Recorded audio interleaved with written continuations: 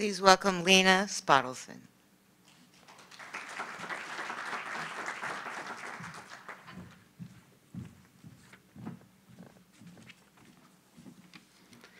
On July 26, 2006, my life changed. A month after being married, I felt a dull stomach pain. I went to the doctor who ordered several tests, only to become empty-handed in all of them. That doctor sent me to another doctor, who also performed a bunch of tests. Again, no luck. I went to doctor after doctor in search of what could possibly be the answer to my stomach pain. That day, July 26th, I walked into the Mayo Clinic in Scottsdale, Arizona, expecting the same. After several minutes of waiting in the office, a slender man walked into the room. I remember thinking how well dressed and put together he was. I sat on the doctor's table, my husband on the bench next to me. The gentleman walked in, shook our hand, took a deep breath, and sat down in the chair in front of us. He had kind eyes, and I remember how sad they looked when he made eye contact with me. He said, "Lena, you have cancer, and I'm going to show you why." He pulled up the images on the screen and began to mumble off a bunch of medical terms, talking about dark masses, but everything was so unclear after that. I don't remember what he said or how long he talked. I looked at my husband, who had tears coming down his cheeks, and me doing everything I could to hold it together, only to be dealt one more awful blow. "Now, Lena," he said as gently as he possibly could, "you won't be able to have children after this. And we need to get you into surgery right away." I couldn't hold it in any longer. I took a deep breath as tears began to trickle down my face as I scheduled my surgery.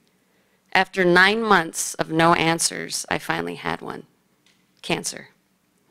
A week later, I was in surgery. A surgery that was supposed to take only 3 hours went on and on as they tested each part of my body. Once they found the cancer, they cut it up, took it out, one organ after another. First my uterus, top of my cervix, followed by my ovaries, my gallbladder, my appendix, and lastly a handful of lymph nodes down my left sides. Piece by piece, they took my insides. The next day, I remember being able to read my family's faces and knew they weren't telling me everything. The doctors came in to see me pretty early that day to discuss how surgery went and what my next steps were. They diagnosed me with stage 4 cancer and gave me a 25% chance of survival. I needed the most aggressive form of treatment if I had any shot at beating this. I started chemotherapy almost immediately as I recovered from my surgery. My hair didn't start falling out until about 3 weeks later.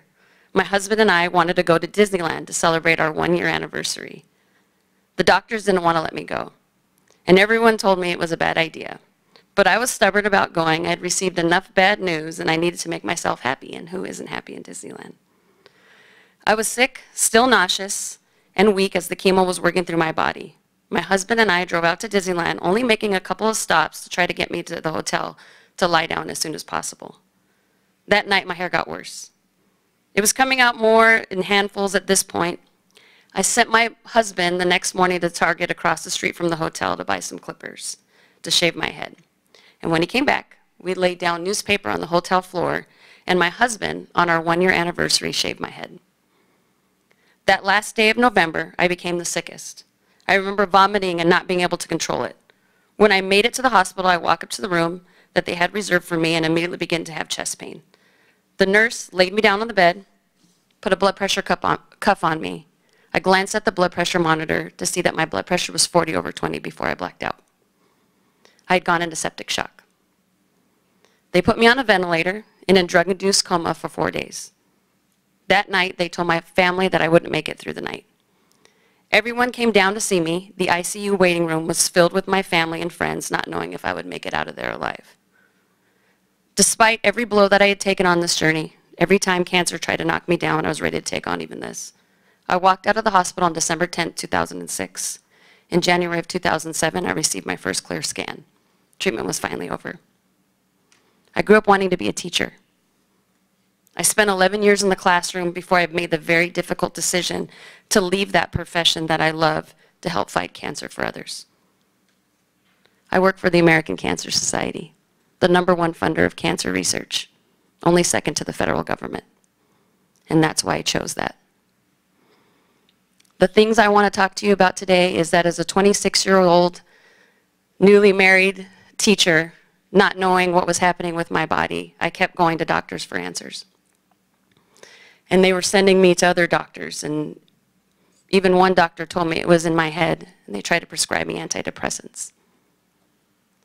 So what I want to encourage today is to get screened, to talk about fertility with your patients, because that was very important to me, and to listen to that 26-year-old patient that walks into your room.